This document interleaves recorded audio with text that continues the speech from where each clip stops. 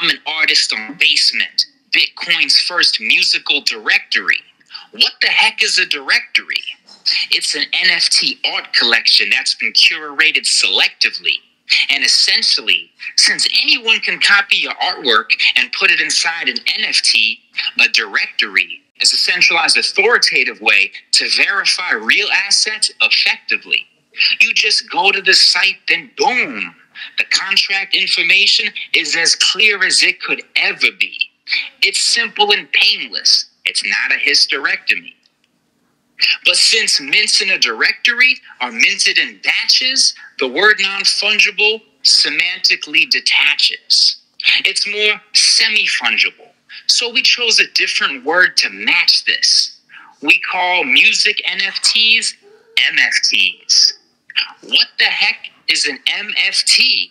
You better Google search this fast. The answer is obvious. Musical f***ing tokens, dumbass. I'm just joking. Maybe it's musically formatted tokens. Or even musician funding tokens. But either way the case, MFTs are not non-fungible.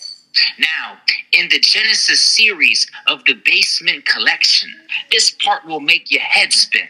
Okay, no it won't. We put all the tracks on 5 vinyls with an NFT to connect them on each. Limited edition. So if you don't have one, there's a whole piece of history you're missing.